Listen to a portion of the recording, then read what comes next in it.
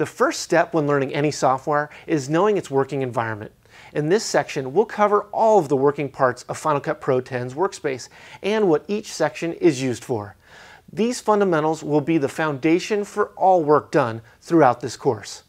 Understanding this terminology is key, as we will be referring to them at all points of these lessons. Now, let's dig in.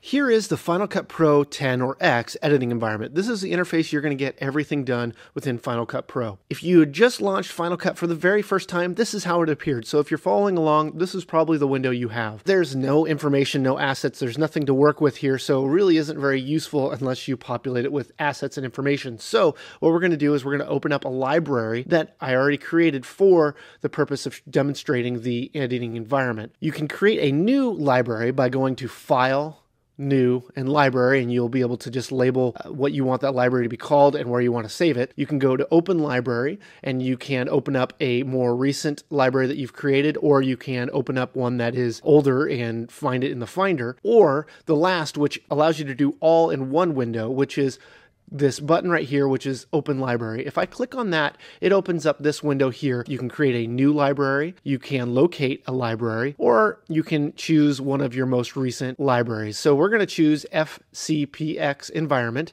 This is the library that I created for the purpose of showing you the editing environment within Final Cut Pro X, and I'm going to open it, and it's going to populate with information. When you create a new library, it comes up with two events or folders within your library, which is Smart Collections folders, which are folders that auto-populate with the information that you import into your library. And what it does is it separates it within these 5 folders. You can create more folders that are more specific or that have specific tags if you'd like, but the Smart Collections are auto-populated by all video, audio only, favorites, projects, and stills. And if I click on stills, it's just the stills. If I click on all video, it's just the video. So it's really easy to go and search there. You don't have to organize them. They auto-populate within those folders with exactly what they say they are. Very easy to stay organized when you're going and looking in those Smart Collections. And as you add metadata and information, it's only going to get more organized and easier to find things. When you create a library, it also creates an event. That event has the date that you created the library on. Originally, this NYC A7S event had the date that we created it on. Now, we already changed the name of it because it's easier to find this event this way rather than by the date, because you might create multiple events on one day, or you don't recall the day that you created it, so you're going to have to go and look in a bunch of events. For the purposes of staying organized and easier finding information, we relabeled it NYC A7S2 because that's what it is, footage from an A7S2 in New York City. All right, so moving on, we're going to show the clip window. Now, right now I have it in list view, and you can see up here I have the full video that I am highlighted on from start to finish, and it also has the audio waveform below it. And so if I just hover over it, it'll actually scrub through that video as fast or slow as I move my cursor. I'm not clicking on anything. It's just making my cursor the playhead and showing me within that. So I can go in there and find whatever part of the clip I want when I'm editing. We'll cover the different editing tools, how to do different types of edits in another segment, so don't worry about that. I'm just showing you how it functions. So we have this view, and then I can come over here, and if I click on this other view, which shows clips in film strip view, I come here, and now it has a bunch of thumbnails, and you can go, well, those don't look like film strips, and you're right. That's why you change here, this little slider here, and what it does, it adjusts the duration represented by each thumbnail in a clip's film strip. So if I change that over to 5 seconds, you now see that it actually shows 5 seconds here, 5 seconds here, 5 seconds here, and each one of these little thumbnails, and it is an easier, faster way to view the actual duration of each clip. You can see the clip I'm highlighted on right now appears, because of this view, to be longer than the clip just below it, and it's because it is. So a easy, fast, identifiable way to see how long a clip is. Maybe you're just trying to find that longer clip or what have you. There's lots of uses for it. If I am scrubbing over this right now, you don't hear the audio that I'm scrubbing over. And that's because audio scrubbing is turned off. There are three ways actually to turn them on and off. There's one that's a little more time consuming. So I can go up to View and turn on audio skimming here. I can turn it on and off and it'll have a check next to it when it's on and not when it's off. Or I can go over to one of I think the two actual viable ways, which is you go over here and there's this little icon that's got a little waveform, and it's to turn audio skimming on. So if I click it, it turns blue, it's on, so I can scrub. And you can hear the audio. Now, I find it a little annoying, especially when I'm trying to talk to you, to have that on, so I'm going to turn it off. Now, there's also a keyboard shortcut that's going to do the same thing, so Shift-S will turn it on and off. So right now, if you look at the little icon that I would have been clicking on right up here, I press Shift-S, it turns blue, Shift-S, and it turns off. So really easy to turn on and off audio scrubbing. So if you need it for whatever type of editing you're doing, you can turn it on, and you can turn it off when it is a nuisance, which in this case is right now. So we're going to leave it off. Right next to the clip window, you have the viewer. Now the viewer is going to show you what either you have within your clip window or what is in your timeline. Now, a lot of nonlinear editors have two different windows there. So to see those, you can actually have both of them at the same time. You can go up to Window and go down to Show Event Viewer. If I click on that, now it's going to show me two windows of the same thing.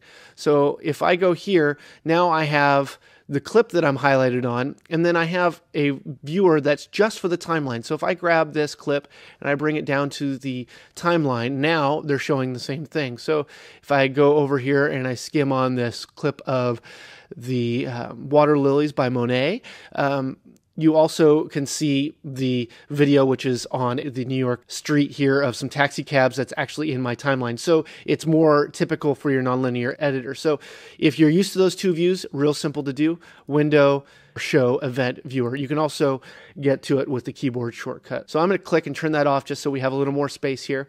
And within the viewer, you also can show your scope. So if you go up to View here on the corner of the viewer and you click on it, you can show video scopes. And depending on how many or what scopes you want to see, you can show, just the Luma scope. There's lots of different options here. The way they lay out, which ones you want to see. We're going to choose one, and I'm just going to turn off, so hide video scopes, or Command 7. And use your scopes. It's going to be really helpful. That's what the pros do. That's what you want to do. Get used to using the scopes. So right next to the scopes is the inspector. So if I click here on my video that I have within my timeline, I'm going to just make it so I have some video there. So we can go up here and you'll see within this video tab, it has effects, transform, crop, distort, stabilization, rolling shutter. It has all these different options of things you can change. And the first thing I want to do is, this is really, say I want to do a little color correction on this clip. So to get there, I'm going to go to the effects browser tab here, and I'm going to choose this one here, and I'm going to go to color correction, and I'm going to drag it onto my clip. And now you can see it populates in the effects, and I can go into color board, and I can, do all sorts of wacky things if I want with the color. I'm going to undo those.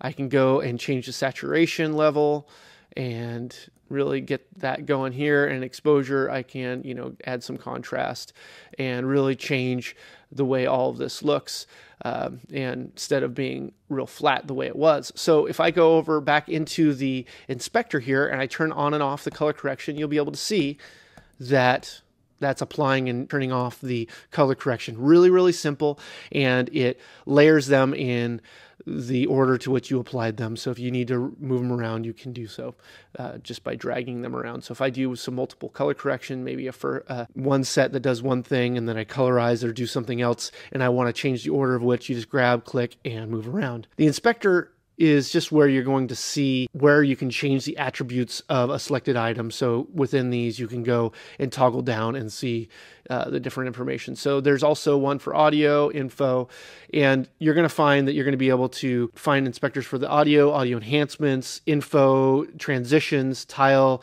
text generator, library properties, and share inspector. So there's just lots going on there. I'm not going to get into these. We'll cover those in another segment. That's just an overview of the inspector in general. And the effects browser is just this down here. So I got here, I'm going to turn this off. So this is just all the different things. So if I want to do music and sound, transitions, titles, generators, themes, these are all down here. And this is called the effects browser. So this is where you'd find it. There's a lot of presets in here. This is where all the different effects are. So if you want to turn them off, you just click on this X, or you just click on the actual button that you clicked on. So as well, you can turn on and off the inspector if you'd like by just going hide inspector or command 4. So it goes away. So if you need more space, you can do that.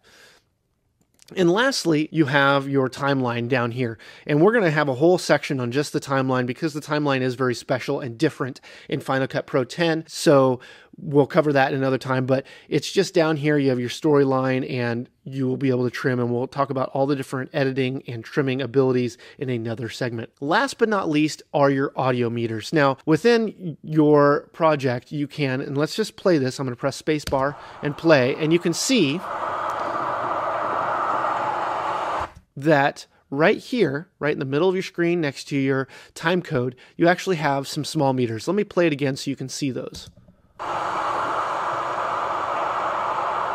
Now you can hear it, so you know you have sound, and now you have meters to look at, but those are pretty small. So if you'd like them larger, all you got to do is just click on them and it'll show up here on the right side of your screen. So if we now play again,